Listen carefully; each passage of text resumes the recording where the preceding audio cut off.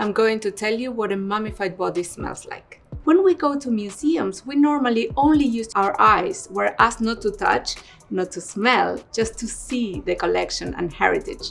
But this is not how we engage with the world. We use all our senses. I was recently part of a group of researchers invited by the Egyptian Museum in Cairo to smell 9 mummified bodies. We were quite surprised to discover that these still smell quite pleasant. We took a quantity of air from inside the sarcophagus, and then we took that air into the laboratory, and we used analytical chemistry techniques and ended up with a sort of recipe for the smell of mummified bodies. The words we used to describe them were woody and floral and sweet. Some of these smells came from the embalming materials the ancient Egyptians used to prepare the bodies because they believed that they had to smell good in order to go into the afterlife. Investigating the past with our nose, we bring back this important part of the identity of our heritage. In that sense, smells can be a gateway to telling our story, personal and collective stories.